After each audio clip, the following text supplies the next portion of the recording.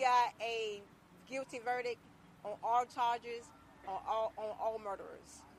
I love that. On all levels. I told the DOJ that yes, they were prosecutors, but one thing they didn't have a son that was lying in a cold grave. All right, come on. And they still didn't hear my cry.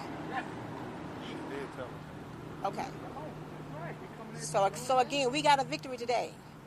But there's so many families out there who don't get victories because of people that we have fighting for us. Come on now. Okay? They stood up for Ahmaud to say that Ahmaud's life mattered. That Ahmaud will never be forgotten.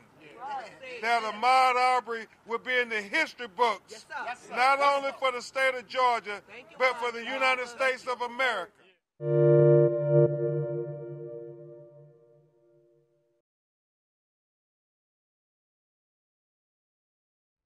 Thanks for watching Bloomberg Quicktake Now. Subscribe to our channel to see the biggest stories the moment they happen from around the world.